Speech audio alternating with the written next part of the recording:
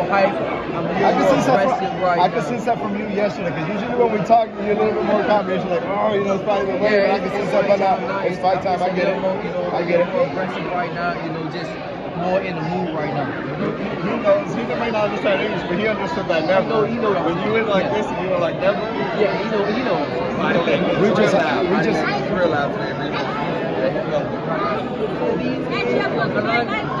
Have you looking around? I'm sure looking around, you've seen all these fans come and support you. Just tell me the emotions that are running through you right now as people in the audience come and support you. I love it.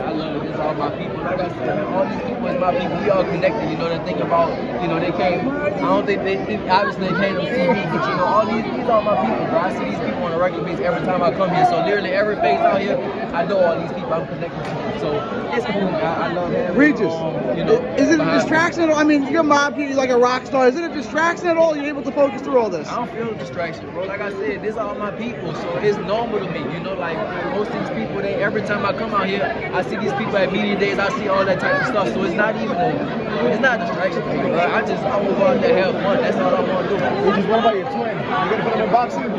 You want to box? You don't want to box. I don't want him to box. That's your twin. It's too hard of a sport. It really is too hard of a sport, man. I don't want him to box.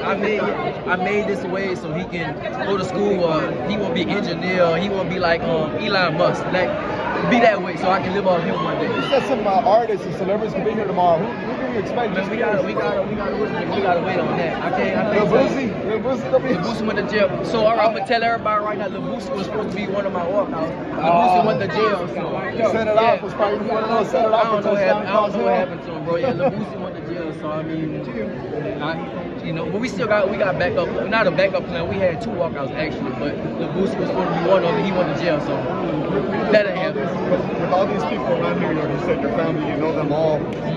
Is that gonna make it difficult to not want to kind of go in for the kill? I mean, you gotta kind of keep your stuff together? Yeah, it's still at the end of the day, it's still boxing. You still have to go out there and box. I have fun with boxing, so it's not no pressure. Like I said, literally, bro, I'm looking around.